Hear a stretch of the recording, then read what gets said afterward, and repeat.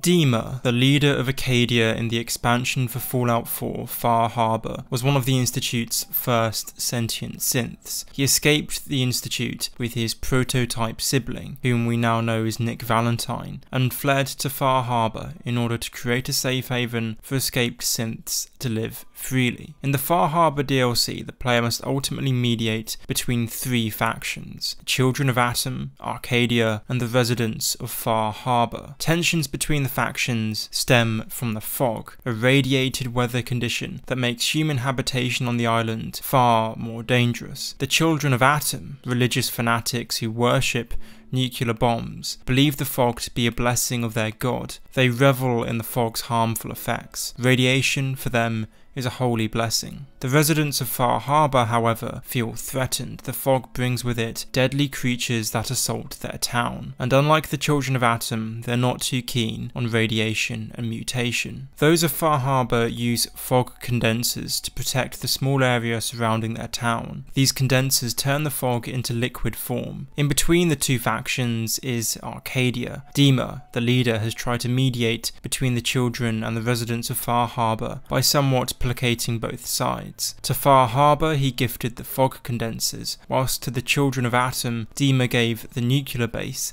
that he had formerly settled in. There's an issue, however. The Children of Atom now threaten DiMA unless he withdraws his technical help from Far Harbor. Equally, the residents of Far Harbor are increasingly upset with the Children of Atom and, by implication, Arcadia. I'm done cowering behind your damn hull, Avery.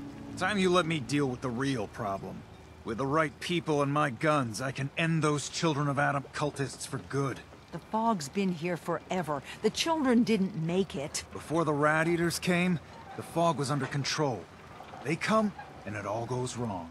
Throughout the quest line, the player comes to learn that DiMA came up with several contingencies to safeguard his people if either the Children of Atom or the town of Far Harbor became completely hostile. Desperate to find a way for his people to survive on the island, DiMA decided to kill Captain Avery, the de facto leader of Far Harbor, and replace her with a synth in order to have a moderate voice able to calm the residents of the town. Second, he devised a contingency plan to shut down the power source of Far Harbor, which would effectively kill all of its people. Lastly, he possesses the detonation key of the submarine's nuclear missile that, if activated, will destroy the Children of Atom's base and a large chunk of the island. All three of these pieces of memory are locked away from DiMA himself. He cannot cope with what he has done or what he thinks he may yet have to do. So the quest line revolves around chiefly recovering these memories and deciding what to do with the information. DiMA appears at first glance to be a benign and calm being. You'd never expect him to be capable of murder or mass slaughter. But DiMA also appears as intelligent at first, but I want to challenge that. In many ways, it actually appears as if DiMA's made some stupid decisions. Firstly, his contingencies aren't really necessary. DiMA didn't have to prime a nuke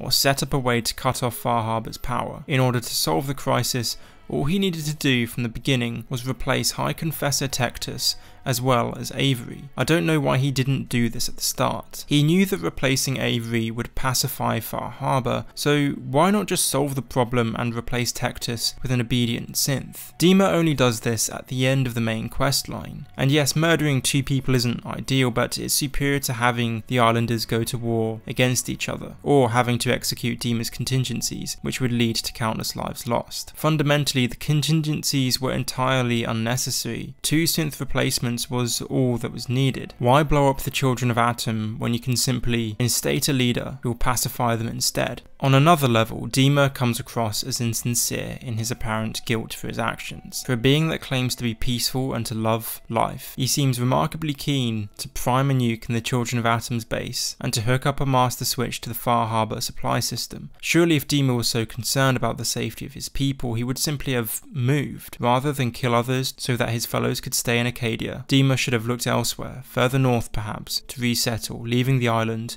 to its own devices. Although, as we see in the ending where one helps DiMA to replace the leaders of the Children of Atom and Far Harbor with synths, DiMA's decision to stay on the island might end up being a good thing in the long term. Both leaders, now far less militant as replacement synths, will probably avert the bloody war that would have erupted on the island. In a different sense, DiMA appears irresponsible by luring Kasumi to the island. Kasumi, who was bored at her family home, left for Acadia after she began to question her humanity. She contacted Acadia over the radio and became convinced that she was in fact a synth, although there's no evidence in the game to confirm or deny this. Kasumi doesn't drop a synth component when she dies, but then neither does Glory or Roger Warwick, whom we both know are synths. Moreover, conversations with Boxer or William Moseley do not confirm or deny Kasumi's status, so it seems as if DiMA or one of his subordinates lured Kasumi to Acadia, even though the journey is dangerous, on the slim belief that she may be a synthetic being. All in all, DiMA is definitely a lesser idiot. If you've watched my Elder Scrolls video, then you'll understand when I say that DiMA is nowhere near close to being on the same level as Delphine, arguably Skyrim's biggest buffoon. Nonetheless, DiMA makes some extremely questionable decisions, from creating dangerous and seemingly pointless contingencies to luring young women to Arcadia on the unfounded belief